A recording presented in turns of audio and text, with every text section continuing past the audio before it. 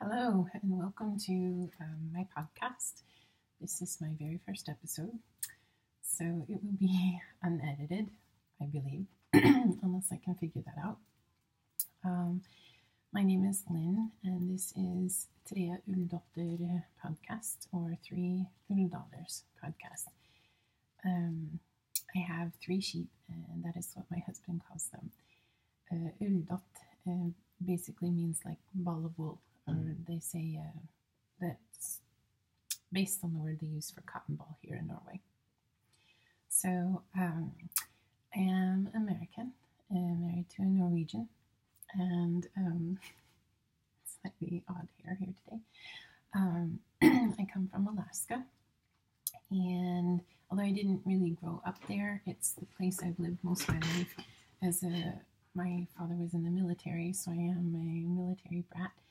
And we moved a lot, but it's the place that I have lived the most, that I identify with as home. My brother has lived there since he was 12, and he himself calls himself an Alaskan.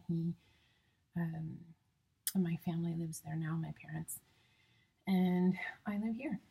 So welcome to my weaving studio. This will be a podcast about weaving and spinning and knitting and a little bit of sewing. From time to time, a lot of sewing.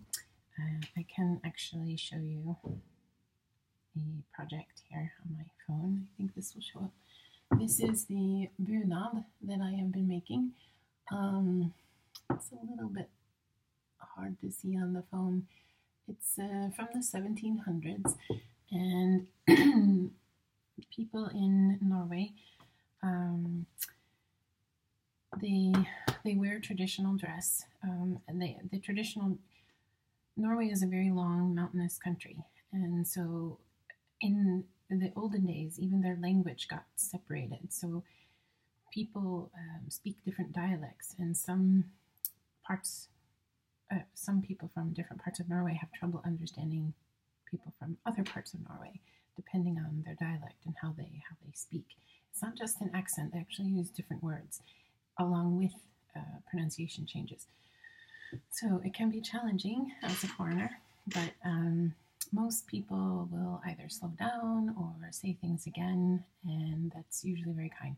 I don't find they switch to English. Usually if you're at all conversant in Norway, they pretty much stick to Norwegian. So it can be sort of awkward. And then you find out they're really good in English when you have friends that come visit and you're just blown away. So let's see. I actually wanted to talk a little bit about myself. I explained about me being from Alaska, but I ended up, it's a little bit of a story, and I ended up marrying a man that I met when he was on vacation in Alaska when we were students in college. And he had asked me out on a date, and it didn't go very well because I was shy and he was shy. And I don't know, it was in the days before email and internet.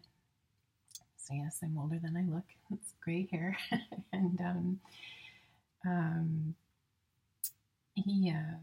anyway, it took a long time in Facebook before we found each other again. And it's been really wonderful. And so this is my first marriage, but his second. So he has a child from his first marriage, and I'm very lucky. And so it's when you find someone that you have a really good relationship with, then it's worth it to take that chance and move halfway around the world.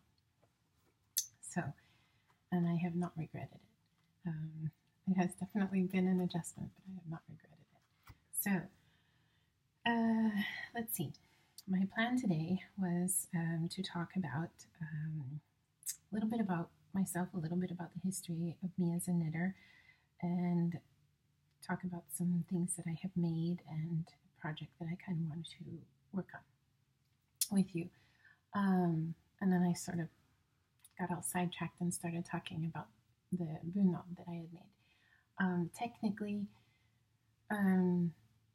it's not finished, so there's a few projects that I'll be working on for sewing that, and I have had a hand operation, so I have a trigger finger, which is one that locks in place and you have to use your other hand to open it up.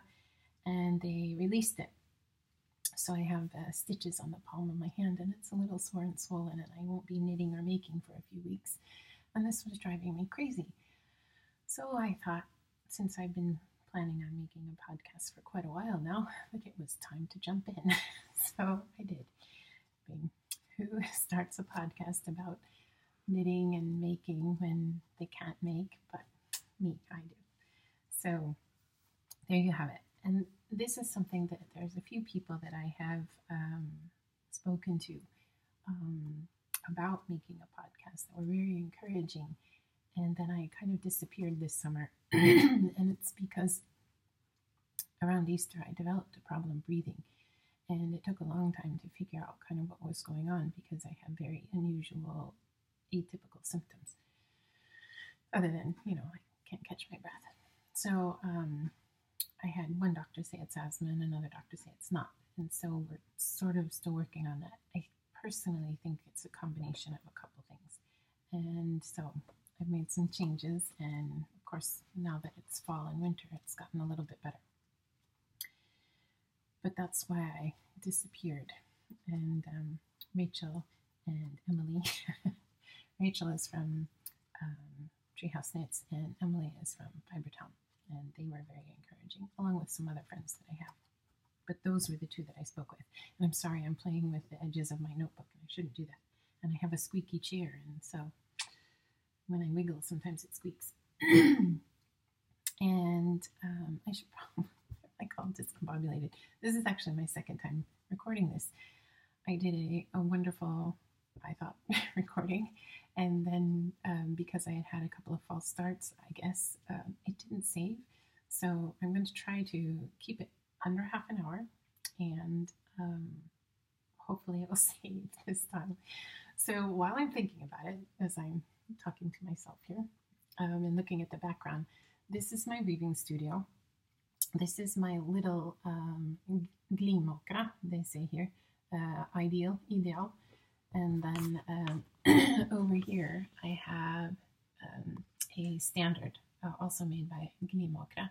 Oh yeah, I have a very nice Halloween haunted castle made out of cardboard. So, so those are a few of the things that I would like to talk about a little bit later. Again, more when I can weave and show you things. But today I thought I would focus more on knitting and spinning and Norwegian wool. So that's the topic for today. So speaking of this scarf, so when I didn't really talk about my history of knitting as a knitter, but I started when I was 9 and with pink metal needles and pink acrylic yarn. So, and my neighbor taught me, but then then I promptly forgot. And it was when I was in high school again that I decided to teach myself. But when I was in high school, we lived in Alaska and we split our own wood and we had used a wood splitter and it was my fault, but I ended up cutting my first finger off. So it's something that you will probably notice along with my scars. I was bit by a dog. And so this happened when I was young. And so I had a lot of plastic surgery to fix that. And because I'd been through all of that, when they came time to put the tip back on, I said, they told me there was a high chance of infection because it was across the knuckle. And I said, nope, forget it, send me home. Because I was in high school, I couldn't. And luckily my parents let me make that choice. So, and so I found a book that my grandmother had, and it talked about the German continental style of knitting where you knit left-handed. So I taught myself to knit, and I made myself, again, acrylic from turquoise yarn, and I possibly bought matching needles that time too. I can't quite remember, but I think I did. It was an enormous scarf, and my brother used it for many years, and he took it, and immediately it was in garter stitch, and he took it and he stretched it out, and he said, look at all those holes. But I don't think I dropped any stitches, but anyway, if you stretch it far enough, it is holy.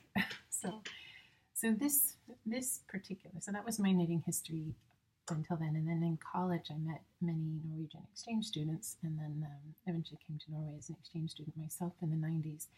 And I was part of a little knitting and chatting group on Tuesday nights, and it was very cozy, and I learned how to make colorwork mittens and things like that. And I fell in love with wool yarn, like not acrylic, but wool. And in Norway at that time, it was sturdy wool. And all the girls had these gorgeous sweaters that were made, and they didn't pill, they lasted forever. And I couldn't find yarn like that when I came home. So I had to search it out, and we had no internet, so it was all like, word of mouth and finding places. But eventually the internet came, and then things picked up. And I took a spinning class at a local store, and when I lived in Denver for a little while, I've moved a lot. So I learned how to spin, but again, it was, many more years and more moves, and because work and just life gets in the way, before I really began to spin regularly. So my spinning wheel and that larger loom have moved with me many times, and it's kind of funny that now that loom is back almost to the country where it was originally made. So when I moved to Norway, one of the first things I did was start collecting wool from different breeds of sheep that were available here. And so one of the ideas that I had for this podcast was to talk about some of the different sheep breeds. And luckily, some very nice ladies wrote a book called Strikk med norsk ull. And one of them, I'm not sure which one, is apparently half American. So that's kind of neat. But I had a little bit of email contact with her. That's how I knew that. And my intention, this was back in the spring, and so I was talking to her and just asking if it was okay if I kind of went through the book and discussed different breeds of wool and things like that. And so she thought that was a good idea. So, and I said, pardon me, I said that I would get in touch with her when that happened. And then I got sick. But it's happening. So anyway, my plan is to go through that book and talk about the different breeds, and also knit with and discuss some of the differences in the wool and things like that. I also have wool from my girls. This is the grå trøndersau, and they come in varying shades from this kind of light gray to more chocolatey shades. And then my, she used to be my shy girl, but she's very dark chocolatey brown, except for 2 white spots on her chest, and then the typical ones under the eyes. Grå trønder have black legs and black faces, except for some white dots under their eyes, and that is a desired characteristic. So for the breed, I have one who has a little bit more silvery face. This is my lighter one, and I think she's a kind of a throwback to some of the older sheep breeds, but they have a very long staple length wool. Hers is on the shorter side. I wish I had maybe planned ahead, but we clipped one of ours, and her wool is even a little bit longer. But it's a very crimpy wool. They have merino in their background, and they're crossed with merino and then a sheep breed that doesn't exist anymore. And apparently they also have some Hillesvåg. I think I said that in there. And Hillesvåg is one of the oldest breeds in Norway, going back to the Viking ages. The other is Fibretown, and they're both double-coated breeds. Hillesvåg tending to have a more kempy fiber, which can vary from animal to animal. I have friends who have Hillesvåg, and his ram has very kempy wool, but his one of his ewes her wool is amazing. And this hat was made with Hillesvåg. This is the fern beret, and you can see the ferns patterns on there. This was so fun to knit, and this is thick and it's a little big on me, but I knit it to size, but and gauge matched, but Anyway, but it's warm and so soft. This is like buttery soft. And, but Hillesvåg is not known for that. But this is. So this was a souvenir from a visit my husband and I made to Oslo, which is about 3 hours away from where we are, to the north. And we went to the Historical Museum, which is from my student days at Oslo. It's one of my favorite museums. They have the best Viking exhibit, hands down, the best Viking exhibit. The only thing that could make it better was if they were like right next door to the Viking Ship Museum. But I love their exhibit. And so this was a souvenir of that trip. It was a total impulse buy because the gift shop had it, and I was like, ooh, yarn. So what a surprise. It's actually spun by Selbu spinneri, which you may have known about. Selbu mittens. They're kind of these style of mittens, very traditional, and they come from an area around Trondheim. There's a lake called Selbu, and there's a whole fascinating history. P4chan of Knitography podcast has spoken a lot about this. Well worth watching. Fascinating history. I'm more focusing on the sheep and the wools and the breeds. So I do have plans to make those mittens. Just not in those colors. I actually want to make them in a slightly lower contrast. I'm all about the grays and the lower contrast. So those are my girls, and yes, I have spun their wool. They are actually right here. Hang on, let me see if I can do this a little bit differently.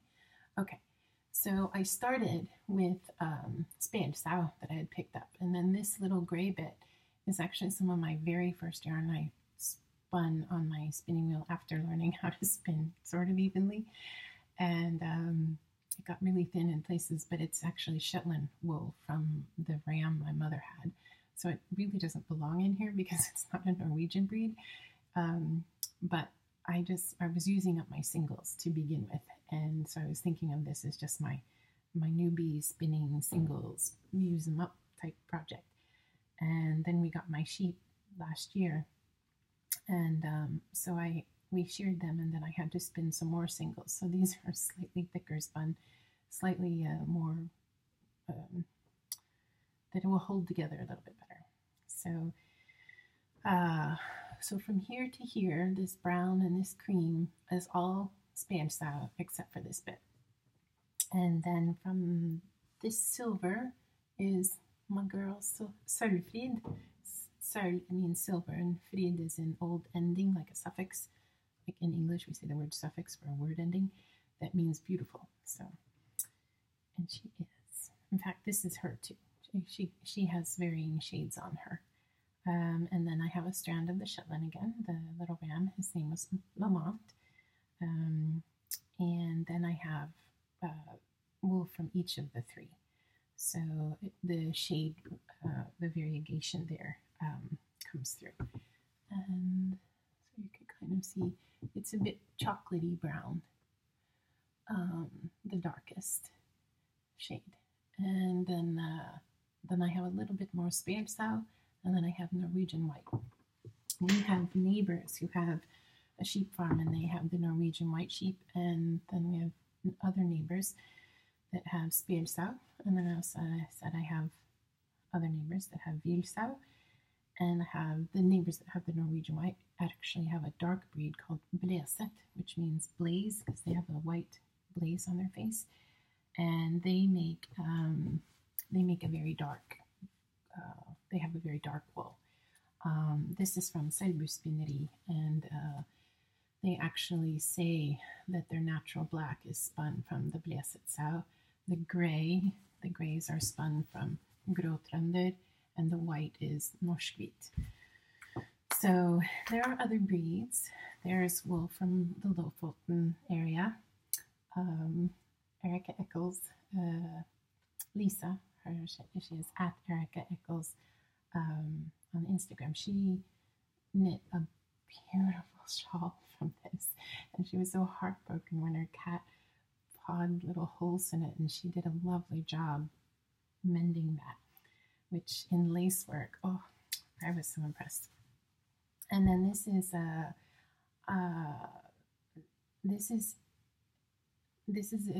farm that has imported merino wool and merino sheep, and they actually have the French word for wool, but I think in Norwegian they would say line. So I'm going to say that this is line merino, or yeah, line, line, because LEI is line. And then I also have like Rauma, another one. My very favorite yarn for sweaters and things is Osk. This is all Norwegian wool. Rauma and Sandnes, I know they import wool. They're a huge company, and they make a lot of products. But they've been better about labeling what is what. And so, but Osk Hillesvåg, they use Norwegian wool. This is 100% Norwegian wool, and this is a very hard wearing wool. But it is what people would call rustic, but it's not. It's, to me, it's soft. It's not buttery soft. It's not like that Hillesvåg or like the merino, but it's and it's lovely. Hillesvåg also makes pelsur, which is the pelsur sheep is actually related to the Gotland, and that's even softer. That is, and it has more of a halo, more of a tendency to pill than Osk. So it's kind of a trade-off, but this is gorgeous, gorgeous. I knit the bobble hat in pelsur, 2 shades, with I got some roving from Selbu spinneri, and I spun up singles, and I made the sheep in that. So these are my girls. It's not wool for my girls. And actually, when I got this roving, I was a bit disappointed because all my research had said that Ulldotter have such soft, like super soft wool. And I was like, oh, this isn't really that soft. but this is soft. This is soft. So, and this that I've spun myself, this is soft. So I kind of wish I'd started, but oh well. And then I also have some yarns from Telespinn, which is mohair goats. They're a local spinneri. I do have some things I made with the Fibretown yarn. You can see they're well loved. So my plan is to go through this book and to discuss the different breeds of sheep and to share with you some of the yarns and the history and things like that.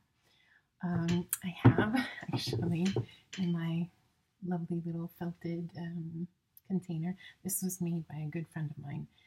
She's from Alaska and grew up there, and she did the felting and made this container, and then she did that, and I think she should sell them online.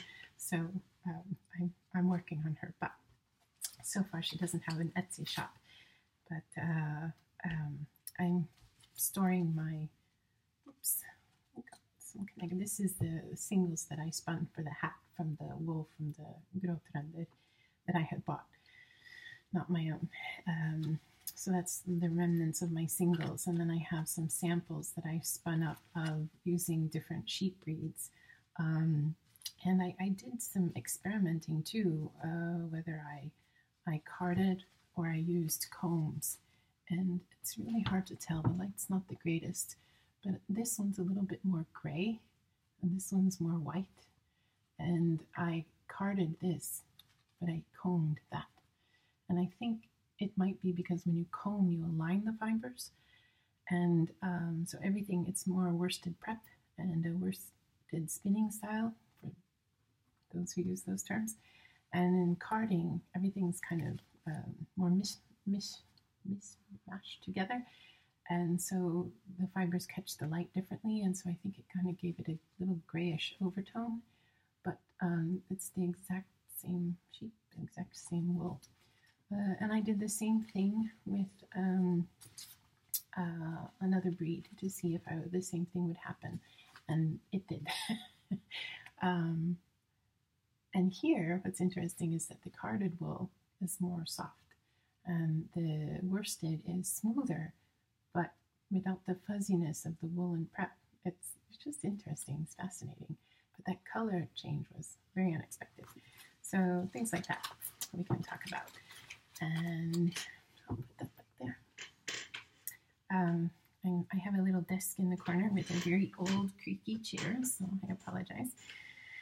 I thought, well, when I was recording take 1 that didn't get saved, I thought about changing chairs, and then I thought, well, it's an old house. It's part of the creaks of being in an old house. So, what else do I want to show you? Oh, for those that don't know what cards are, when you prepare wool, you can, these are cards, and you can card the wool, and then you can make what's called a rolag. But I also use, and I prefer actually, combs. These are in a stand. These are my beautiful St. Blaise combs, and they come in this lovely stand and holder, and I can pull them out. And when you comb wool, these have 2 sets of tines. Some come with 1, and I have a pair that's long and just 1 set. But these are really, really nice for my gross wool because I don't know, they seem to, I get more out of it. When you comb, you end up with the fibers all coming, hanging out one way, and then you pull them through something called a diz, which I just used an old coffee can top and drilled a hole in it.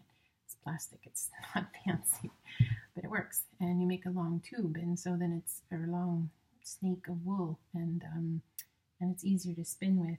But for me, I like the yarn that I get from that. I like carding too, but I get a totally different kind of yarn, and it's a little harder to keep it even. But it makes a nice fuzzy soft yarn. So depending on what I'm doing, what I'm making, and what effect I want.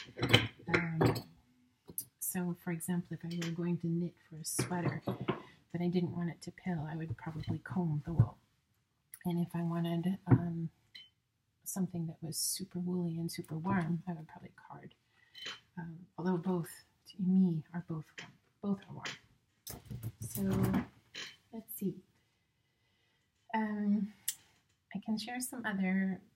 I realize I've been bouncing a bit all over the place, but the first time I did this, I shared finished objects, and then I started talking about the sheep, and then I shared more finished objects and started talking about sheep, and it got kind of awkward and odd. So I thought, well, this time I'll begin with this so that I can talk about the sheep in my project and the book, and maybe my sheep and a little bit of the spinning, and then I can come back to finished objects. So as I said, when I learned to knit with acrylic wool. And then in the yarn stores in the States, the superwash became very, very popular. And they had all these lovely, lovely, lovely colorways. And this is Malabrigo. Oh, I bought it years ago. And I know because I actually keep a notebook. It's like the analog version of Ravelry.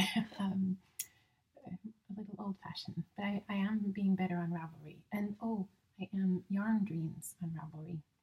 I should put that up in the intro. I should make an intro. Anyway, this is the Ashling shawl. It's a half circular shawl, and I love it. I love the shape. I use it all the time. But what I don't like about it is that the wool to me feels a little plasticky, and it's not as warm as this. It just isn't. It's funny, but to me, this is my opinion. It's but I love their colors, and I know that they have other lines that are not superwash, but I have not seen Malabrigo for sale in Norway, and I will probably buy it again if I'm in the States and I'm in a yarn store that sells it. But for now, my addiction is Norwegian yarns. So I have these that I made from Fibretown. They were one of the first things I experimented with, and they're made from 2 strands, a gray strand and a brown strand held together. These are the simple house slippers, or simple house slippers, I guess. And I worn them out, and I thought about making beautiful soles, and then I needed them because it was getting cold and I wanted to be able to wear them. So I took a pair of old socks that I had worn out, but I used the upper part, the front, like the goes along the top of your foot, and I made new soles for these and just sewed them in. And then I shared this with you. So that's that. I shared the fern hat. And then the other is, these are not Norwegian. These are actually Swedish wool. I found this, it's hand spun wool. I know nothing about the spinner. It comes from a place called Charlottenberg, and so I'm guessing they're Gotland. I tried Google, but I couldn't find anything out. This is a pattern I didn't make up, but I put it together from a couple different techniques. This cabled, I can't think of purled ribbing. Purled ribbing is a technique Kate Davies uses on her epistrophe sweater, and so I borrowed it and knit the mitts, and I used a thumb gusset the way Norwegians do with their thumb gusset, but this not being color work, it doesn't have any colors. I just do it, and then I just kind of took the ribbing up the back of the hand, and I tried a little on the thumb. This is a tiny little stripe. So no pattern, I just sort of made it together, or put it together myself in my head. And then, so that's it for finished. And then I have a few works in progress. I'm knitting the Plumetis shop by Melody Hoffman of Bee Mandarins. And mine will be charcoal gray here with dark tassels. And I'm using Rauma garn, and then I actually have, I can be here, it's the Norwegian white from Selbu spinneri, and this still smells sheepy. It's delicious. I love it. And I use this plus the cream from Rauma, and I just alternated. And these two skeins together were enough for the middle part. I was so happy. So this is the middle part. And then I have to do the short row edging and then the dark tassels. And this is going to be a gift for a friend. So I'm hoping, because I would like to be able to give it to her when she comes to visit me here soon, I'm hoping that I can get my hands back in working order. I don't think I'm that far away, but I have stitches on the palm, and this bending of this finger and using it is very sore, and you can see it's a little bruised and things. I am using another yarn that's this made by the same people that make Ask. It's Frid, and these are yarns spun by Hillesvåg. So I showed you the Tinde, the pelsur, and then Ask, which is 100% Norwegian wool, and this is Frid, which is Spelsa wool, and this is for weaving. It's very thin, and I have heard that it makes great socks, but so I took some and I dyed it. I believe it was pale gray before,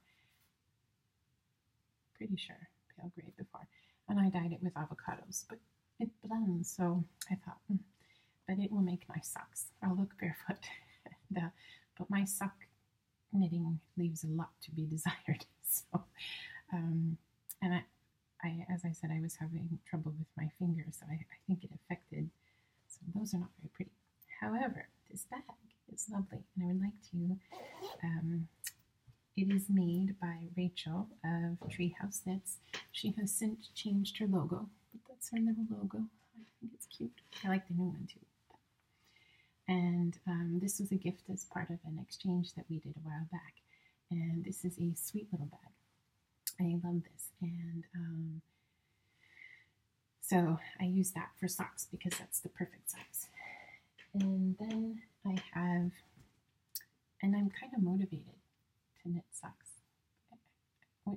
This is going to sound really silly, but having a bag that was a gift and knitting the socks, just kind of, and knowing that this is, I want to use this for socks, it just kind of gives me that little push, because socks and I rather knit hats and mittens. And I know a sock is harder, but for some reason And then recently I got this bag from Lisa, who is at ErickEckles, and she also has a blog called ErickEckles. And this is made, and I got to choose this fabric. She sent me some choices online, and I had fallen in love. Do I have it? Yes, I do. I fell in love with some things that she had made. Wait, this fabric. I love those colors. Oh, they're so beautiful. And she sent me a tiny bit of it. Isn't that sweet? She was thinking I could make a pincushion or something, but I don't know. I think if I want to sew something and maybe use it as a tiny detail, like I don't know, little pocket. I don't know, but it's so pretty. I'll just have it sitting here and enjoy it for inspiration. So I fell in love with her project bags that she makes. And so I ordered one for my mother and I ordered one for myself. My mother's was a different kind of fabric, but in blues and greens because my mother loves those colors. I do too. However, I've been really drawn toward these kind of fall colors lately. And this bag is so well made, and I love it to bits. I have to say, they both are very well made. I tend to be someone who prefers not having a zipper, but when I use this bag, I can flip it open, and then it kind of stays open, and I just use it like that. So really, it's not an issue at all. So I totally, and a zipper is very easy. So either or, I don't know if you have preferences, but I've always been more drawn toward drawstring bags. But since I only have 2 project bags, I guess I can't really talk about it. So this is holding my Tales from the Isle of Purbeck, which I have not even finished Clue 1. I started it way back in the beginning of the summer. And but I love this wool, and I love this pattern, and I can't wait till this is finished. It's lovely, and it's so squishy. And the wool it's the Happiest yarn by Tammy of Wing and Prayer. Look at the cute little sheep, the Happiest yarn.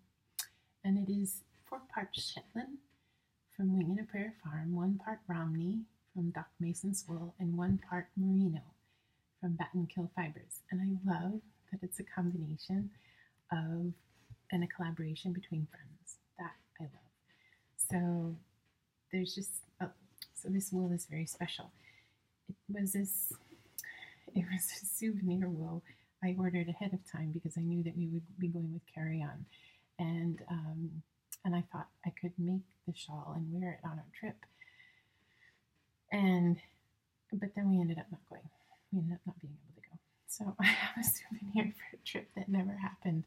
Again, podcasts about making by people who can't make at the moment, and souvenirs from trips that never happened. I guess I have my quirks. So, and I mentioned The Epistrophe by Kate Davies. And this is The Epistrophe. And I love it. It's made by, and I really need to finish it because it will be so warm to wear. I'm all ready to pick up for the button band, and then I'm going to Strikk after. And this is Osk. And Osk is a sticky yarn. So my plan is, I don't have it there. My plan is to knit the button bands, which is the last knitting piece, and then simply clip up the middle because this yarn won't go anywhere. It holds on to itself pretty well. And then I have a woven band in grays, tones of gray, that I'm going to just use to cover the cut ends. So that will eliminate any chance of fraying, but I think I could get away with not doing that too. But I think they're so pretty when people show their button bands. I love that. So someday I too. I'm not a sweater knitter, so I started a sweater when I was a student in Norway, and gave it away to someone else. Oh, I've got 40 minutes. I meant to keep it under half an hour. Heavens. Anyway, long story short, I finished one other sweater, but someone else steeped it for me. So this will be my first start to finish. And this is made from much smaller yarn than the other one. So I think that was it for finished objects, or works in progress. And I've talked about my wool project and the book. And so next time, I'm hoping to make a video maybe once a month. If I manage more often, that would be nice. I hope to learn how to do some editing and put in pictures and things like that. Next time I think I will talk more about the bunad, and I also made one for my husband, an old-fashioned style men's suit, all in wool, with silver buttons. He looks so handsome, I think. And his is done. Mine is not done. I need to embroider a collar, so that I'll be doing in the new year, I hope. Although this operation has set me back a bit, so we'll see. So I will share those things as I'm making, and yeah, so I hope you enjoyed this, and we'll try to be a little bit more professional next time, and have a lovely day, and welcome back for episode number 2 in maybe early December. So take care. Have a lovely day.